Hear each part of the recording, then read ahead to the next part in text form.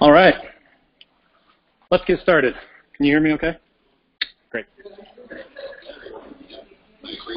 All right. Welcome out, everybody. Thanks for coming. Today, I'm going to be talking about what's new in iOS. For those of you that don't know me, my name is Ryan Plitt. I'm an iOS developer. I've been working at STG for about 2 years, a little over 2 years. And this year I had the honor of going to WWDC, which for those of you that don't know, is Apple's Worldwide Developer Conference in San Jose. Now, this is going to be a little weird because I normally walk a lot. I pace a lot. So hopefully everybody online can hear me okay. And that's why I have my AirPod in. I'm not just on a phone call. Yeah, so that's a little bit about me. It was a little difficult preparing this presentation because I didn't know quite who my audience would be. So I tried to make this as broad as possible for those of you that just might be interested in iOS, for those of you who have specific roles relating around technology, and so forth. So if you have any questions at any time, feel free to interrupt me. I want to talk about, oh, you can see my, that's unfortunate. Let's get rid of that.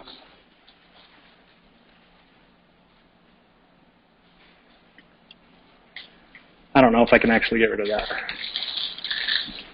Sorry about that. All right, so I wanted to talk a little bit about iPhone to begin with. I was one of the few people in 2007 who was very excited to buy their first iPhone.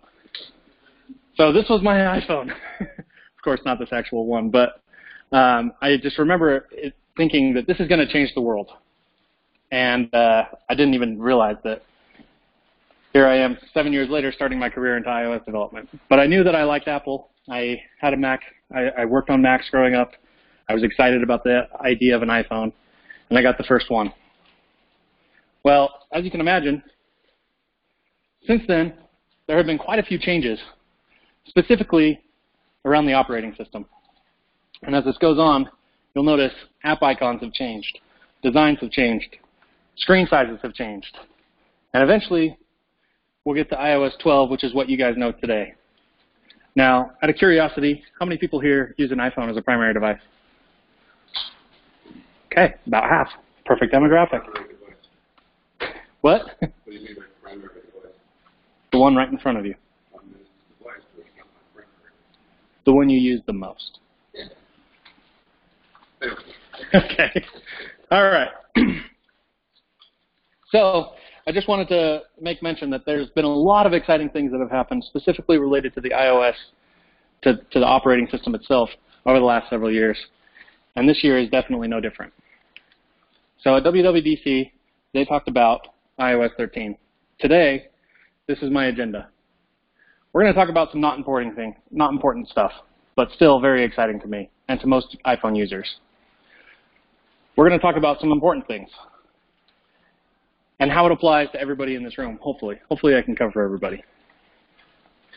And last, we're going to do a code demo. Now, I was told not to do a live code demo, and I tried so many times to record a not live code demo and have failed every time. So we're going to try a live code demo and see how it goes. So try and be nice to me, okay? All right. And last, we'll have questions. So I should leave a couple minutes at the end for any questions you guys have. iOS 13, let's talk about it. What is it all about? Well, there's a lot of new features, most of which you'll probably recognize on the next upcoming screens. Dark mode. Dark mode is the new big thing. It's absolutely gorgeous. Has different themes for light and dark. It has dynamic wallpapers. And of course, it works with all your favorite apps. And we're going to talk more about dark mode in a second. Files. Files has been totally updated and improved so that you can use external drive support. You can also share iCloud folders. Calendar. You can now add attachments to calendar items, which is super useful. Something I've wished has been there for a long time. There's been a lot of improvements with the Health app. The Health app has now been updated to include cycle tracking for women. So you can do period prediction and windows, as well as fertile windows and predictions. There's also all sorts of interactive charts and a whole bunch of new stuff around health. They did a really good job this year. A lot of it looks really good. Really cool. Sign in with Apple is another thing that we're going to talk about. This is Apple's new single-click authentication This is very similar to how sign in with Facebook or sign in with Google works, except with Apple, there's a lot of privacy and security built in that, again, we'll talk about in a moment. Accessibility is another thing we'll talk about. There's a lot of cool new features around accessibility. This is something that not all of our users use, but if we implemented them into our apps, we could have all of our users use them, right? We could have a broader audience. So some things include better navigation and voice control. Music has been improved to do in-time synced lyrics. So if you want to do karaoke, now you can with iOS 13. The share sheet is now smarter and has one-tap shares. The keyboard has been improved to have quick path, is what they call it, which is basically the swipe.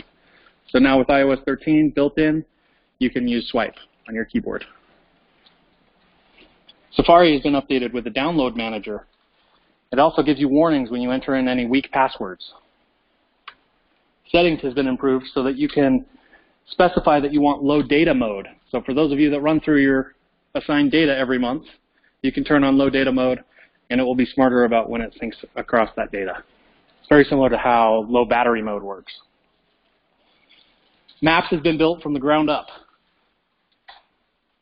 I didn't feel like showing you a demo of Maps would be appropriate in this setting, but if you get a chance, look at the new Maps. It looks amazing. It's definitely giving Google Maps a run for its money this year. And I'm a big Google Maps supporter. Memoji and messages has been improved. You can now share your name and phone number and contact information, like your profile picture, with people that you text. It's all automatic now. So you can set a profile picture of yourself, text a stranger, and then it will ask, do you want to share your contact information with this person? And you say yes. It's a great way to share new contact information across messages. Also, there are 3 new Memojis, if you're a big Memoji user. A mouse, an octopus, and a cow. Camera's been improved. Excuse me. Camera's been improved, of course. Most of these camera improvements revolve around portrait mode and portrait lighting. Notes now has a gallery view. Performance improvements have been made. Your apps now launch 2 times faster, and Face ID is 30% faster. I honestly did not believe those numbers until I downloaded the beta. It's true. It's much faster. HomeKit has been improved to include HomeKit Secure Video. This is HomeKit's way of taking information related to cameras inside your home, encrypting them, sending them through iCloud. Through 2-way encryption, you're able to view those cameras. It's very secure and all related to your Apple sign-in. Text editing has been improved so that you can grab the scroll bar. Cursor navigations have been improved so that your cursor jumps around with words instead of through words, making it a little easier to select things.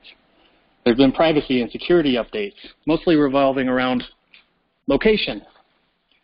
There's now support for motion capture and people occlusion and augmented reality. iOS now supports PS4 and Xbox One controllers. I don't know why you would want to play a game on your iPhone with a PS4 controller, but now you can. It also works with Apple TV, which makes a lot more sense. The system experience has been improved, especially Control Center. Control Center allows you to do more things like select which Wi-Fi you want to choose or select your Bluetooth. There's an all-new Photos tab in Photos, along with a yearly tab that allows you to go back in years. It's really pretty. Books now has reading goals, which is awesome. I always want to read my iBooks, and then I always forget a week later. But with reading goals, you can set a goal for yourself and achieve those reading goals. HomePod has been improved so that you can do personalized experience. So it's multiple users are able to use the same HomePod now, which is something that HomePod has never had. Find My is a new app. I know I'm going through this fast, sorry. Find My is a new app that combines 2 previous apps, Find My Friends and Find My iPhone. Now it's one app, and it's fantastic. It uses a lot of great new features like offline devices can now be found using Find My. Reminders has been improved completely. There's a whole new UI around it. There's more options that you can choose from. There's more support than ever for more languages, 38 new languages. Screen time has been improved so that you can combine app limits And there's a feature called 1 More Minute, which will allow people with screen time restrictions to save in that last minute. AirPods now have audio sharing, which is really cool. I'm still going. I got a few more left. Audio sharing is really cool. You can now connect 2 AirPods to 1 iOS device. Share it. Phone has been improved. This is my favorite feature. You can silence unknown callers. So if the caller does not exist in your contacts, it goes right to voicemail. Love that feature. It's actually the reason I installed the beta. It's worth it. Shortcuts is now an app. Yes, for now. It's September. September is when iOS is released to the public. The public beta is available now if you're interested in downloading the public beta. Shortcuts is now a new built-in app that handles automation. And of course, Mail has been improved. You can now mute specific threads, block specific senders, and there's multicolor flags. All right, that's iOS 13. A lot of new features packed into this new operating system, and so much to talk about through so many sessions of WWDC. But today, we're going to talk about 3 of them. Can you see which ones are highlighted? Maybe not very well. Today we're going to talk about accessibility, dark mode, and sign in with Apple.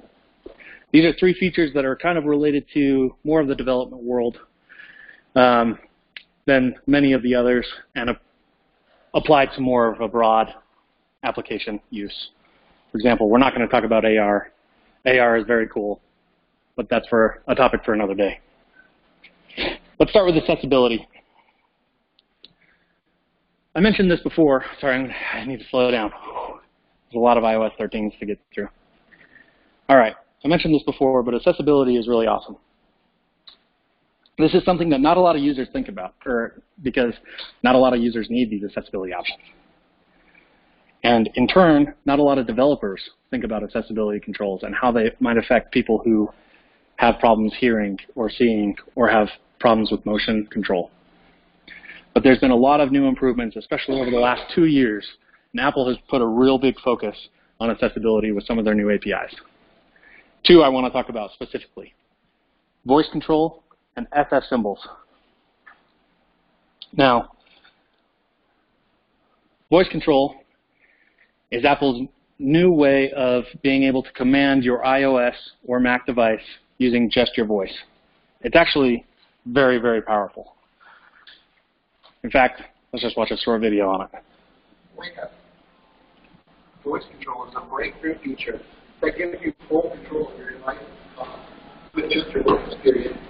It's a whole new way to do everything you love, period. Like this. Correct love. 16.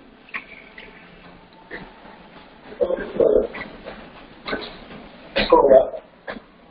Show number. 13. Click share. 3. 10. Next field. Let's write this one today. No, that's good. Click send. Open map. Show grid. Long press. 20. Open app switcher. 4. Tap share. Tap 10. Tap send.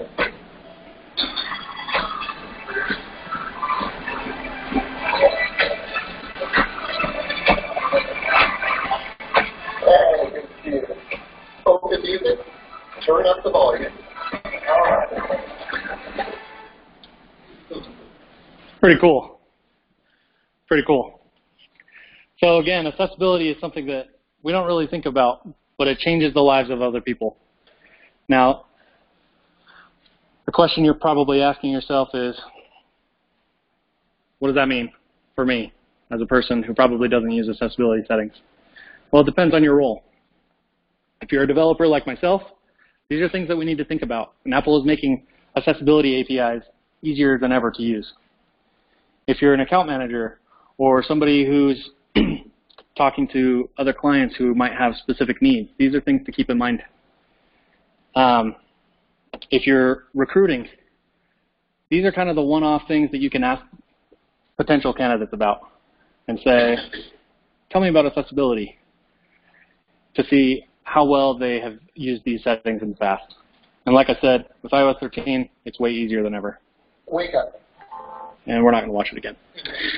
All right. So next on my list is SF symbols. SF, the SF there stands for San Francisco. San Francisco is the default font used in Apple on iOS. So if you open up your settings page, all the font is San Francisco. That's what it's called. Came out several years ago. This year, Apple has introduced SF symbols. And what that is, for those of you who are familiar with maybe Sketch, symbols are reusable icons that can be used all over your app. SF symbols is no different, although it has some awesome things to it. Excuse me. Here we just see the normal music app. You can see that there's no additional dynamic type. But for certain people like their text really small. So this is a little bit smaller. Some people like their text really big. I think we all know a person who has their text really big. I don't know. I do. I know several. And these are the things that we need to account for as developers, because now all the cells are much larger. All the icons now need to be bigger. Everything on the screen is bigger. SF symbols makes this so much easier. What Apple has essentially done is they have taken hundreds of common symbols and have incorporated them into a way that has 9 different font sizes, font weights. So along with San Francisco includes font weights from ultra thin to, I think it's called extra large or bold or something. But now, these symbols are made available for every single font weight. But more importantly, they're made available for every size. So each symbol now includes a small, a medium, and a large size. Now that's a lot of symbols, but it accounts for some gorgeous UI.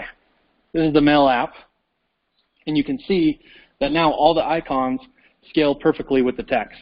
Nothing is out of proportion, except it's really big. All right, so what does this look like? This is what it looks like. This is a screen recording that I made of all the different symbols that are available. And I just did it really quickly, so it's not the best, but you'll get an idea of what symbols are included in this project. There's hundreds of them, you know, mostly revolving around circles or squares or common icons like arrows. Sometimes you'll see common arrows like related to weather or contact information, liking or disliking, phone calls, media controls, and all sorts of symbols. Now remember, every single one of those symbols is available on all 9 weights and all 3 sizes, making your app totally versatile to accommodate any size. And yes, SF Symbols supports custom icons as well. So this is an application that is still in beta. It's called SF Symbols by Apple. And you can create your own custom symbols. So this is one that's not in the library, but an example of what one might look like if you were to customize your own. Now, some people are looking at this and probably thinking, wow, that's a lot of work. Is that worth it? Yes. The answer is yes. This makes an insane amount of difference for those who have those accessibility settings turned on. Not only are they easier to read, but they flow with the UI so much better. And this is the future of what symbols are going to look like. Icons in iOS has always been a little weird, but SF Symbols is definitely the future. And if you are a developer who works closely with a designer, make sure that your designer is familiar with this product, okay? I understand that this kind of puts a lot of weight on the designer, but this is absolutely the future of iOS. Again, what does this mean? If you're a developer, be sure to know how to implement those SF symbols. There's not a lot of work, honestly, on the developer's end. It's a couple lines of code. If you're a recruiter looking for a designer, make sure that they're up to date on the latest technologies. This is going to be different for iOS and Android now, making their mobile designer skills have to be broader. But it's going to be worth it in the end. All right. Those are the, oh, there we go. Dark mode's next. Dark mode is absolutely gorgeous. I'm already running out of time. Geez, time flies when you're having fun. Dark mode is absolutely gorgeous. This TV does not do it justice, to be honest. But it looks great. There's customizable wallpapers that can go light to dark. Notifications look different. Everything is just beautiful.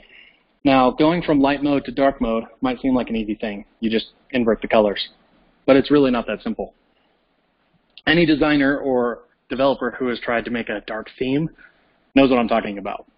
You can see from this image, people online aren't going to get a very good feel, but the background, the gray background up at the very top behind settings, is a gray, where this is a true dark black.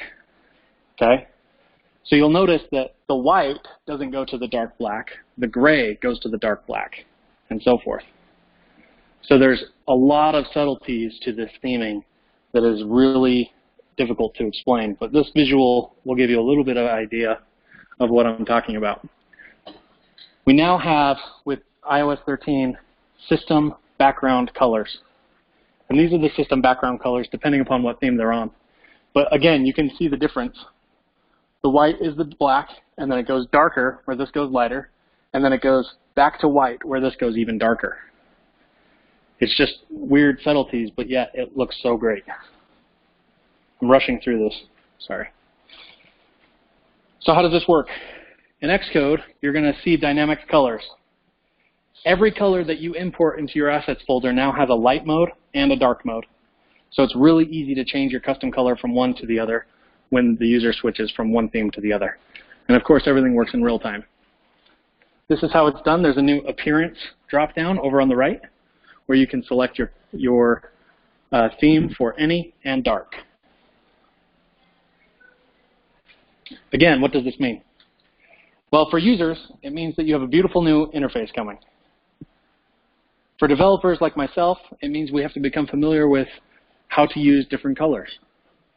And again, sorry designers, we need specific designs for both themes now. Users are absolutely going to expect this. Everybody is excited about dark mode. Honestly, I didn't think I would like it. I tried it, and I love it. And I'm sure a lot of the other users will as well. All right, last thing on my list, and then I have two more. Sign in with Apple.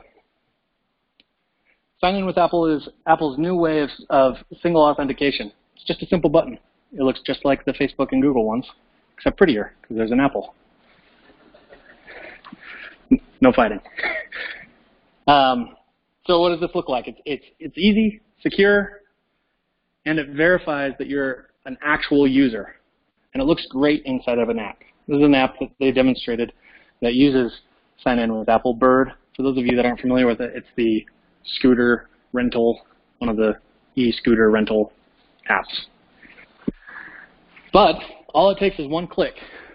One click and you're presented with this menu. This menu is going to say, these are all the things that this application is requesting of you. Personal information, like name, email address, and so forth. Now, the greatest feature of this is that you'll notice under email, there's a hide my email option. Hide my email is fantastic because what it actually does is it generates a random ID email, assigns it to you for this specific application, and then forwards any email that you'll get from this app to your real email address via iCloud. So you don't have to share your personal information, or you can. But again, if you click the hide my email, it will just send it to that randomly assigned address, forward it to your address, and then delete it at the source. Apple doesn't keep any emails, nor would I think they want to. All right. So again, what does this mean? This means that we have to learn how to incorporate this in our app. Furthermore, Apple is requiring this on any application that already uses third-party sign-ins, such as Facebook or Google. So if you use an application that says sign in with Facebook or sign in with Google, I think it's sometime summer next year, you'll be required to see this option. So developers need to put this in. This has to be a priority. All right. I'm going kind of fast because I'm running out of time. I want to have room for questions. There's two more things that we haven't talked about. And these two things are not related to the iOS specific, but how it's developed. The first one is Xcode, and the second one is SwiftUI. Start with Xcode. The new Xcode 11 looks great. It offers a mini-map. There's drag and drop improvements.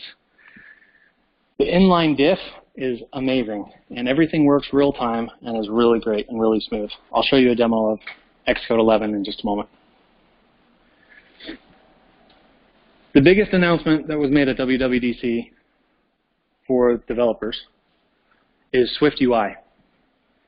For those of you that are not familiar with SwiftUI, this is a complete new framework that is going to replace UIKit. All the things that we thought we knew about putting views on an iPhone screen were just demolished in one moment. And I'll show you an example of why in just a moment. But SwiftUI is fully native. Before, we were using Objective-C backbones to really support our Swift. Now, Swift is the primary language, and SwiftUI is fully native. Next, it uses a declarative syntax. It's really, really easy to read, and it's fantastically simple. And code is simpler and easier to read. So what is this like? So before, they used this analogy, and I thought it was kind of fun. Before, using UIKit, our syntax was imperative, which is kind of like calling your friend on the phone and describing to them how to make avocado toast. Of course, I was at WWDC in Southern California, mid-California, and so of course they're talking about avocado toast. But if you were to call your friend and describe all the steps, it would start out simple. Here's a list of things that you need. Here, gather all the equipment, toast a slice of bread, and so on and so forth. But even just a simple task can get pretty lengthy. And 14 steps for avocado toast is kind of ridiculous.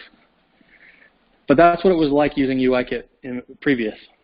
But with iOS 13 and SwiftUI, it becomes a declarative syntax, which is kind of like talking to an avocado chef and saying, make me avocado toast. All you have to say is, I'd like some avocado toast, uncharred sourdough with almond butter, sea salt, and red pepper flakes. Oh, and cut it diagonally. Thank you. This is what the new syntax looks like using SwiftUI, and it is fantastic. Now, I know that I haven't showed you an example of what SwiftUI looks like yet, and I will. But what does this mean? This means that it's changing the way that we write code. Code is now faster to write. It's easier to write. It's less error-prone, and it's more dynamic. Anything that you write in SwiftUI fully features things like the accessibility that we talked about in dark mode. So there's no need for extra code, and it's fast, and it's really clean. All right, let's do a quick demo. Quick demo.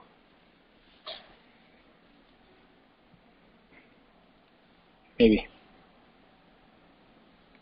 There we go. All right, so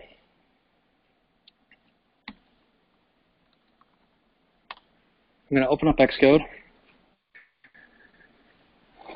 and I'm going to make a new project, and I'm just going to call this project Names, with a Z, apparently. Kind of nervous, sorry. All right, now, for those of you who are familiar with Xcode, probably not a lot of you, this looks very different than Xcode 10. The thing that's loading on the right-hand screen right now is brand new in Xcode 11, and it's fully featured. It's called the Canvas. And you'll notice that it's immediately building and running my app. What this does is this just provides a live preview of what my UI might look like. What was that? Zoom in? Oh, make the...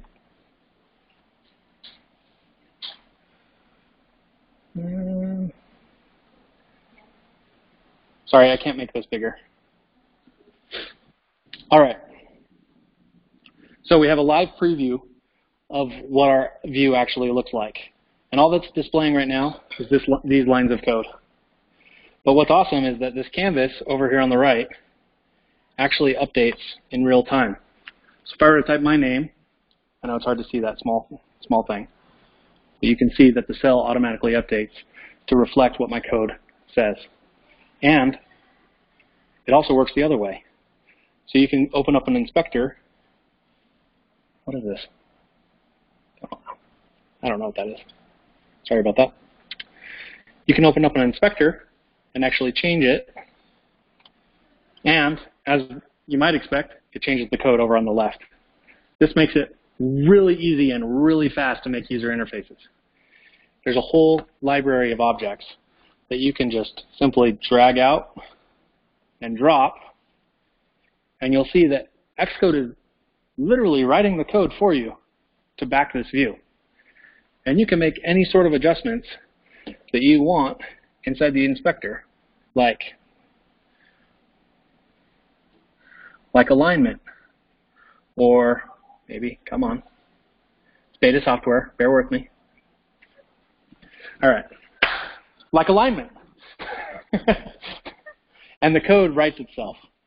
Fantastic. It's really good for educational purposes too. If you know how to do something on the screen, or if you know what your UI, what you want it to look like, you can drag out objects and the code will build itself so that you can understand what the code is doing. Okay, I'm going to change this back to Ryan, and I'm just going to build a very simple app that displays a list of names, and then if you click on one of those names, there we go. If you click on one of those names, it will bring you to a detail view. Now, sometimes the canvas gets a little bogged down and I have to click the resume button, but you'll see that now it's being reflected appropriately. Okay, all right. To do this, I'm going to build a model object first. So I'm just going to build a simple Swift file. I'm going to call this names. And I'm going to import my names that I have made earlier. So all this is a simple model object called name that has a name and a gender. And then, just for fun, I decided to look up 2019's most popular baby names and took the top 10 of each gender. So I have a list of names. Okay, if I go back to my content view, you can see that I need to build out what my cell of this table view is going to look like. So to do that, I'm going to make an image. Remember, the SF symbols that I talked about before is now built into this application. So I can use any number one of those hundreds of symbols, as long as I know the name. I'm going to use this person symbol, and I need it to be in a horizontal stack.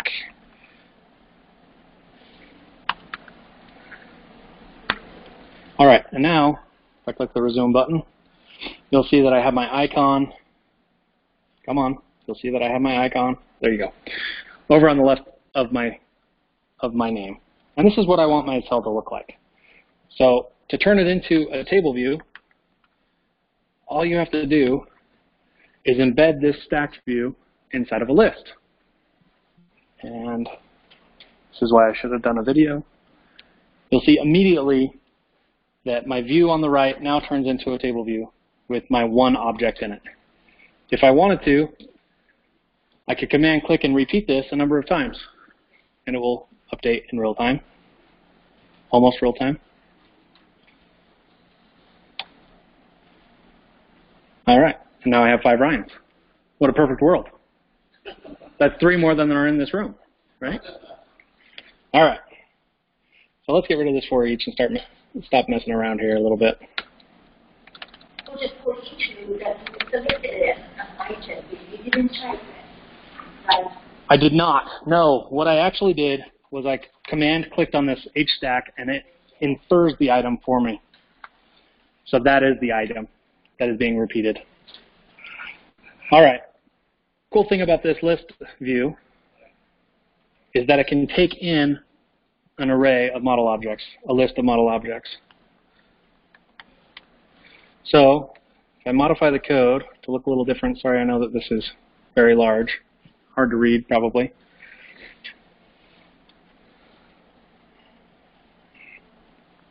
So if I modify the list to take in a list of sorted names, those names being the objects that I made earlier, I have to specify how I identify them because they have to be unique. So I'll say I identify them by the actual person's name. Now I can go in here and say, display the person's name. And if I click resume, you'll see, just like that, I've generated a list of all these names. Before, in UIKit, you'll just have to take my word on it. This is a lot of code. We're looking up to probably, I don't know, a couple hundred lines of code just to make this list. And I've made this list using, what, 5? Never had that happen before.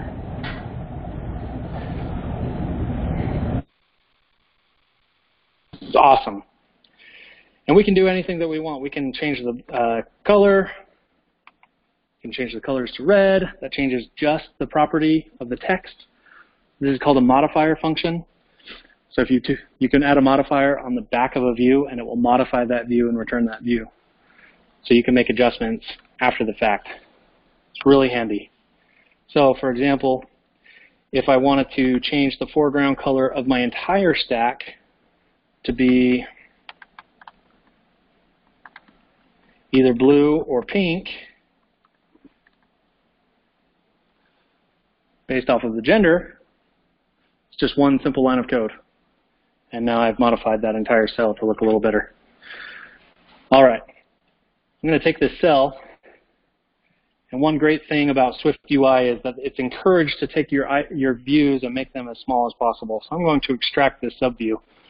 There's an option for that called extract subview. And I'm going to call this name cell. I know I'm going fast, but I want to make sure that I can show you the majority of the features here. And now, just like that, I've extracted this cell. This cell is relying on an actual name object. So I'll give it a name object so that it can calculate the gender. And then when I initialize my name cell, I'll pass the name that I'm getting from my list. And just like that, I've extracted this view so that this top view is way easier to read. And everything works the exact same. All right. One more thing. Let's put this inside. Yes.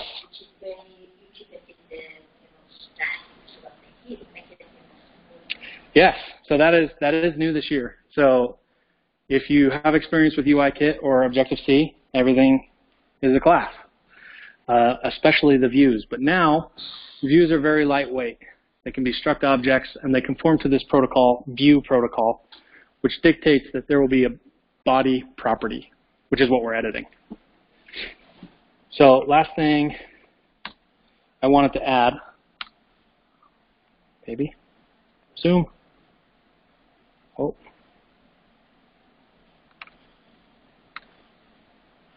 Resume. Work live demo, work. All right, is the title. So just like that, with one line of code, I included it inside of a navigation view. Now it knows that this view is part of a navigation item, and it automatically gives us this large, bold title up at the top of the screen, which is what we want. Stay with me. I'm almost done. 5 minutes. All right. One more thing that I wanted to do is build a detail view. So if I build a detail view using Swift UI, it's going to look very similar to the content view before. And instead of saying hello world, I'm going to say hello, whatever name I click on. Just like before, I need a name property to work with on my detail view. And for my preview, which is what this struct is down below, I'm going to just include my information. My name is Ryan. I'm a male. And there you go. So this is our detail view. I'm just going to make it a little different. I'm going to do, actually, I'm just going to leave it like that for now. Okay, this is great. Now, one last thing I want to do is click on one of these cells and have it take me to that detail view. But I'm looking at this cell and I'm like, it could use a little padding. All that we have to do for that is inside of our cell, go to the image, say dot padding. That gives us a little bit more padding to work with around our image. Looks a little nicer, I think. I'll take it. All right, and for our cells, we're going to say navigation button.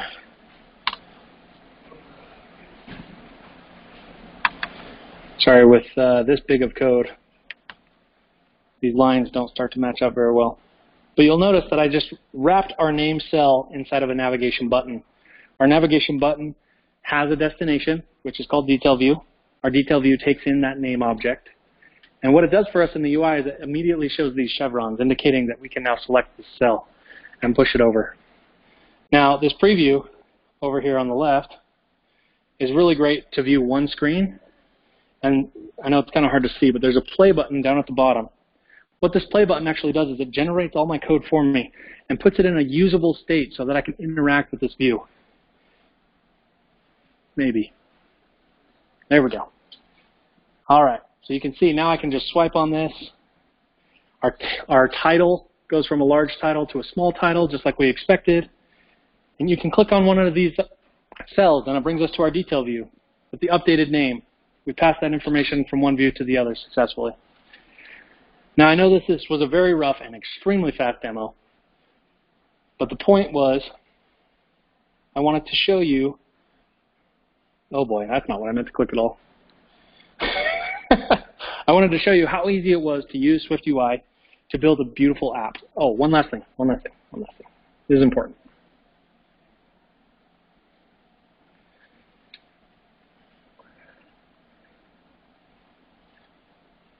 All right.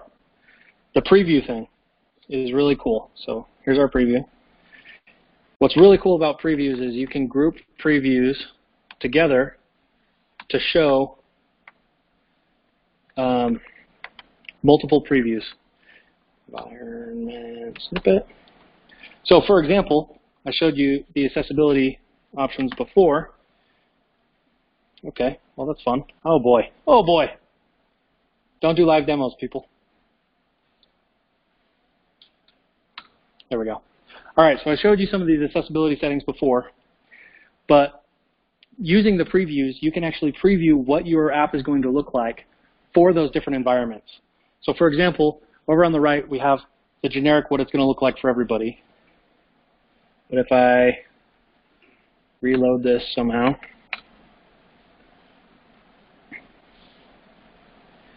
maybe.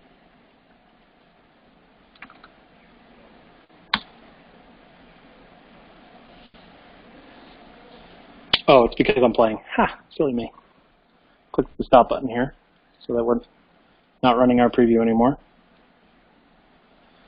You can scroll down and you can show multiple previews. So this is a preview with our extra large font selected. You can see that the fonts are much larger. It's kind of hard to tell scrolling up and down, but you can see the fonts are much larger, as well as the symbols have been adjusted to be the appropriate size. That's because we use the SF symbols that I mentioned before. And you can even use this to preview dark mode. And the white at the top is a bug with the latest beta. Again, beta software. But other than the white at the top, it looks great for our app. Dark mode is fully featured. And if you click on one of these, if you click play and then click on one of them, you'll see that it brings us to a detail view. Remember, our text in our detail view was black before, but SwiftUI is smart enough to know that because it's inverted, because we're in dark mode, we want the white text. So, really fast demo on how easy it is to build a SwiftUI app. Before, this would have taken hundreds of lines of code to support all the accessibility features that SwiftUI supports. That took me 15 minutes to make a demo project in front of you of a master detail application, which again is not trivial in UIKit. That's all I had today. Hope you enjoyed the demo. Sorry I went a little long. I do want to answer any questions that you have, so feel free to ask any questions. Other understood that this is more as the view part. The backend is, still you know, separately we should take care of, because right now you already created a list of the, you know, names. Sure. So, Sure. so it just reminds me when I use the, you know, Objective-C, in the, you know, using the COPA. The COPA was the UI stuff, which was very difficult. This one's really easy. Yes. Very, does it have a library to tell you know, how to access to this, or just explain it to you what to do, you know, does it? Yes, yes, it's fully documented, and the Swift UI is kind of a confusing name. It's the framework that is related to the UI experience with Swift, and kind of a dumb name, but a very, very cool framework that is being used. So this is instead of UIKit that was used previous. And so if you've done Objective-C, if you've done iOS and Objective-C, you've used UIKit before. And I get that that can be kind of confusing, but to present information on the screen, previous UIKit, now Swift UI, just ways of writing the same code essentially. An interesting point is I've seen some of the, you know, YAML stuff, such as, you know, horizontal stack. Yeah. Yeah. So it is very reactive by nature. One thing that I didn't mention earlier is that you can actually link this list to our name array, so that if this name array were to change, either from a different view or from some database or backend service, that our UI would update automatically. So it's very reactive. They did not use the word reactive at WWDC. I think they were trying to stay away from that word, but it is. Very, very similar. Any other questions? I do have a question, but it almost certainly has nothing to do, no benefit for anybody else here, I think. So I'll talk to you afterwards. Absolutely. Happy to answer any questions afterwards. All right, well, that's it. That's all I have.